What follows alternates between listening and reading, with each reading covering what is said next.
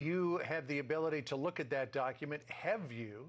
And if you have, is it malarkey or is it possible evidence of bribery?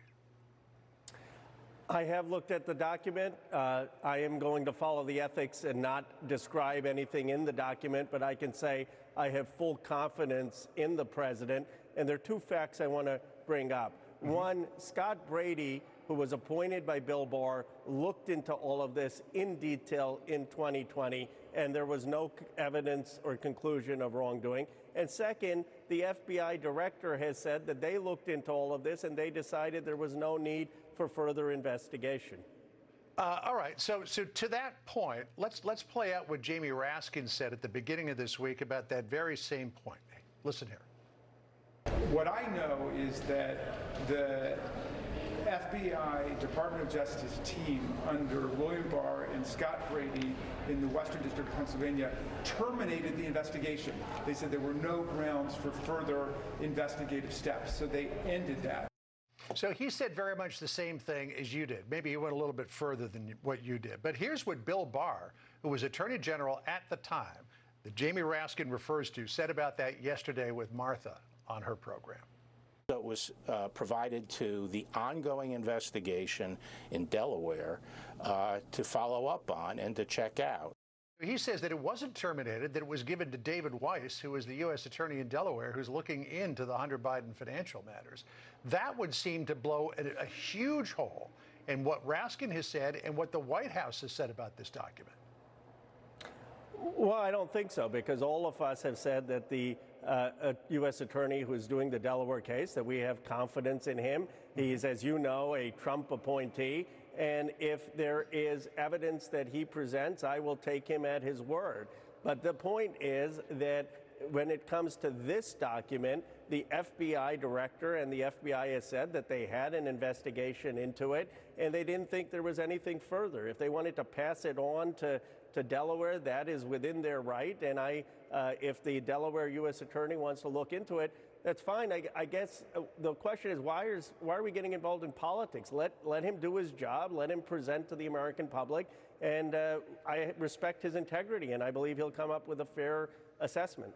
Well, I don't know if it's politics per se, but the Oversight Committee believes that it has a legitimate oversight role here in looking into all of this. But I just want to come back to, as we see the president there getting set to talk in Rocky Mount, North Carolina, I want to come back to what you said.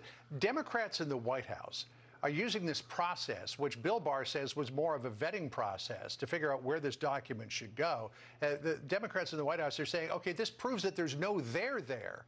But Barr is saying, no, there could be there, and that's why we gave this to David Weiss to look at. So this idea that this 1023 form is irrelevant would not seem to be the case. But the FBI is also saying that they looked into it and they didn't think there was need for further investigation from their end. So, look, if you want to call people from the FBI, you want to call Bill Barr in front of the Oversight Committee and have them explain why the FBI thought there wasn't a further investigation necessary, that's fine. I mean, they can explain why that was the case to the American public.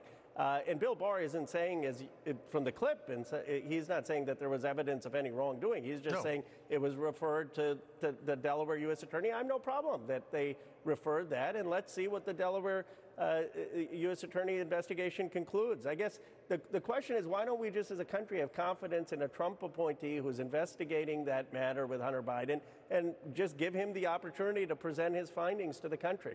So are you saying then, if we can just button this up real quickly, that the Oversight Committee has no role here? Is that what you're saying? I'd rather the Oversight Committee be focused on how we lower prices for Americans, how we actually improve the lives for Americans economically. I mean, that's what I think they should be focused on. We have someone in the Delaware investigation who is a Trump appointee, who I have confidence in. And I think a lot of my Republican colleagues, I haven't heard them say they don't have confidence in the Delaware U.S. attorney. Why can't we just let him do our job, and why don't we focus on our job of helping the American people with their pocketbook issues? So again, really quickly, so if the president of the United States, as vice president, potentially took a bribe, you don't think that's a matter for Congress to look into?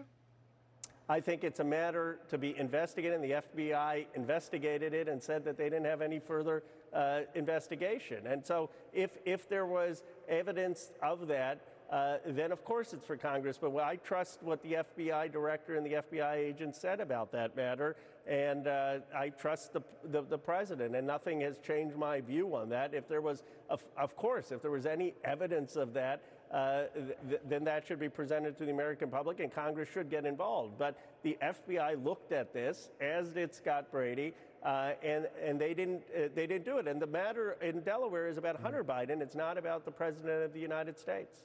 All right. Well, we'll keep watching it from our end as well. Congressman Khanna of the great state of California, thank you for being with us. Appreciate it. Thank you.